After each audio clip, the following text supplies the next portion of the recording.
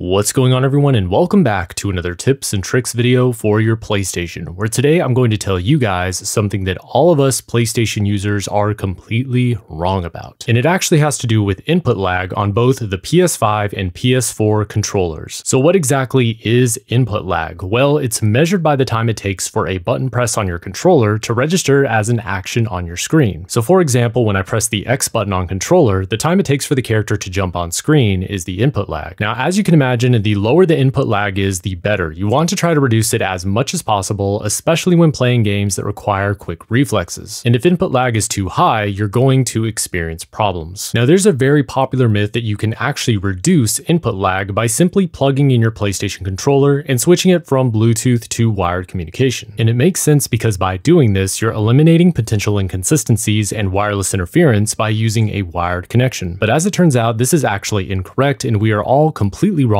for assuming this. When it comes to using a PlayStation controller with a PlayStation console, you're actually better off using a wireless Bluetooth connection for the best performance. In fact, if you're using a wired connection with a PS4 controller, you're actually going to experience an increase in input lag. And that's because for whatever reason, the DualShock 4 reduces the default polling rate when using a wired connection. And this is a known issue for all PS4 controllers. But when it comes to using a PlayStation 5 DualSense controller, the answer is a bit more interesting. A user of the PlayStation subreddit actually ended up doing a pretty extensive test measuring the PS5's DualSense input delay. And turns out when it comes to the PS5 controller, it actually makes no difference. So whatever issue the PS4 controllers originally had seems to be completely fixed with the DualSense. Now, based on all this information we currently have about both controllers, my best recommendation is to just stick with using Bluetooth on console and avoid using the wired communication feature altogether. And if you're looking to minimize input lag on your PlayStation, you're better off investing in a dedicated gaming monitor or simply switching your TV to game mode for better performance. But at least now you guys know the truth about controller input lag on PlayStation and a couple tips that you can use to fix it. Hopefully you guys enjoyed this video and you found it useful or at least interesting, and if you did, make sure to leave a like rating on the video, comment below to let me know what you think, and as always, don't forget to subscribe and ring the bell for post notifications. I'll see you guys in the next video. Peace.